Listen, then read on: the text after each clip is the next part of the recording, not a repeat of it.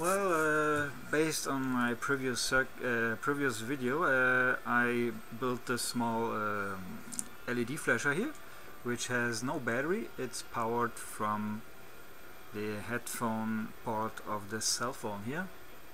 This is a Moto G, and the circuit is pretty simple. It's just the voltage multiplier here with 4 diodes, and these are Schottky diodes, and 4 ceramic capacitors, 1 microfarad. Then there's one bigger capacitor here, 100 microfarad.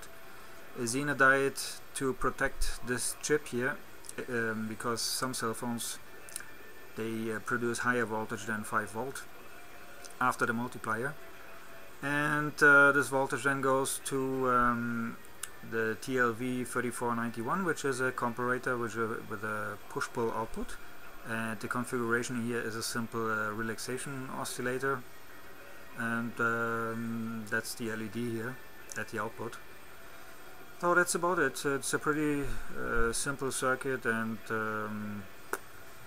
just for fun. It has no use at all for me. I just wanted to see if it's possible to do it, and it is. Thanks for watching.